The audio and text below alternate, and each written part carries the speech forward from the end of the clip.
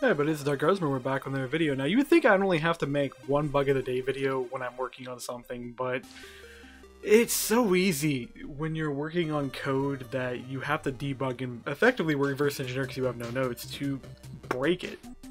Now, the previous video, I had got the cluster missile kind of messed up on its trajectory. Now, I have fixed it so that way the spawn point is correct, so it will do a circle around the actual missile.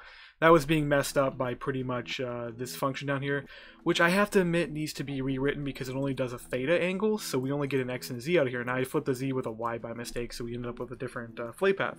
Now, what I'll end up actually doing with this is actually probably pulling the angle data from the missile itself and then calculating a good spread off that, so that way depending on the angle where the missile is coming in, it'll spread a lot better and it'll look a lot cleaner, and you end up with like a more of a shotgun spread rather than basically a donut shape, which will be much more preferable.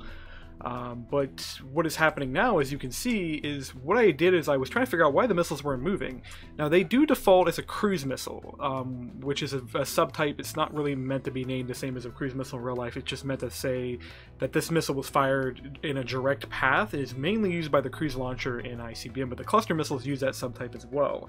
The other types, of course, is launcher for the handheld and just regular missile for the regular missile launch from the launch pads. Now, I went and flipped it to the launchpad type, and we can see this over here on the code here.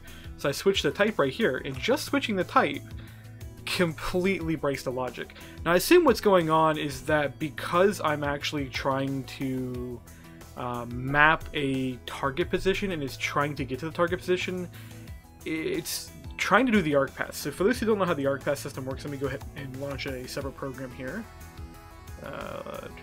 I believe we can just run and then hit main here.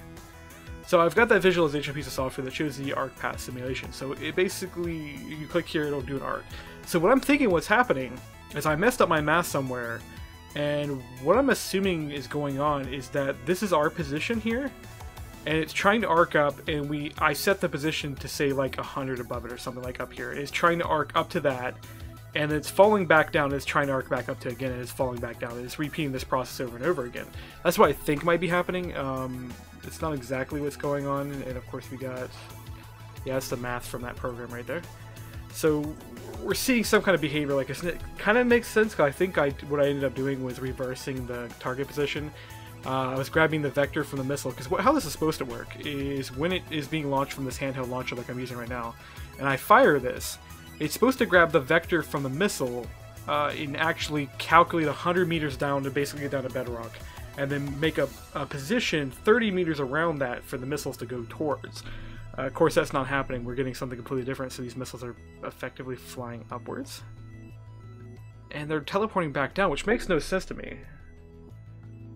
So something tells me they're glitched out. They're moving maybe client or server side, or not moving continuously.